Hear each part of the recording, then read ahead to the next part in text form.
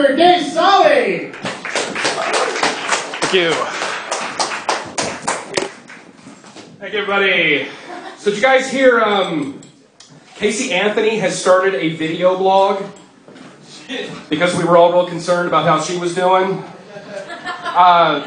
Kind of wondering who the hell's sponsoring this thing. I was looking through my house, wondering what products would be used, and I found something. I found scented garbage bags, and I can just imagine that working, you know. When Casey Anthony needs a clingy garbage bag that smells like cookies on the inside, she turns to Hefty.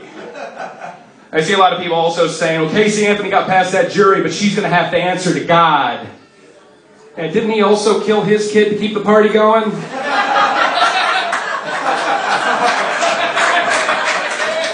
I think she might be able to talk her way out of this one. New Year's resolutions. Time for me to lose some weight. I'm way past due. Realized for the past 6 months, me and my girlfriend have just been eating junk food and hanging out in our pajamas and playing video games. And maybe in my mid-30s, it's time to stop living like Tom Hanks in Big. The thing I'm really going to miss about it is baggy pants. I love having baggy pants when I'm big and fat. The problem is they're really comfortable, but anytime I go up and down stairs or get into a car, I kind of have to like lift them up a little bit. And it makes me feel like an old Southern belle in a big poofy skirt. You know, thank you for escorting me to the cotillion. I don't even know what a cotillion is, but thank you for bringing me here, gentlemen. People ask me what my goal is on losing weight. It's like I don't really have like a weight goal. I just want my belly to not look like someone poked their finger into memory foam. Really all I'm shooting for there.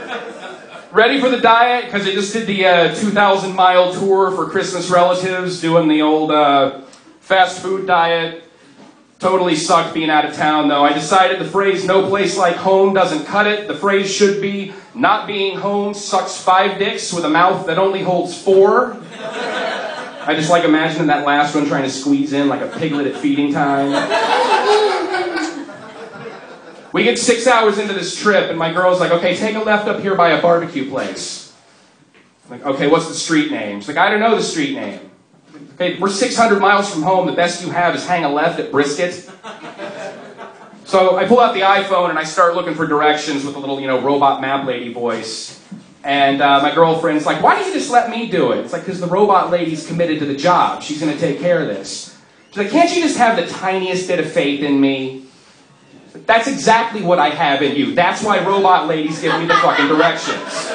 Robot ladies never driving along going, so my mother was talking to my sister, and she said, if you're going to talk to the kids that... Wait a minute, I was supposed to tell you to turn around back there. Please make a U-turn. Don't look at me like that. Don't be mad. Don't be mad. Don't be mad. Look for a barbecue place. What really sucks about being out of town for me is using strange toilets. I've got a very comfortable one at home, but every place we went to had, like, the tiny, like, ancient from the 1930s toilet. It's like taking a shit in a Stanley Cup. I'm hunched over like a dog with scoliosis trying just to get it in the bowl. You guys ever text somebody you don't like because you know they're driving? I do. Thanks a lot. That's all my time.